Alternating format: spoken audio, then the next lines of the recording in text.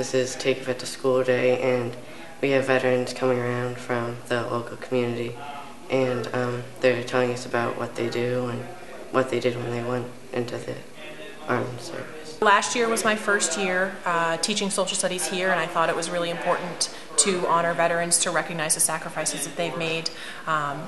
Patriotism is something that kind of runs in my family, so I wanted to bring that to school as part of social studies education. It's important that kids recognize and understand the sacrifices that have been made by our servicemen and women.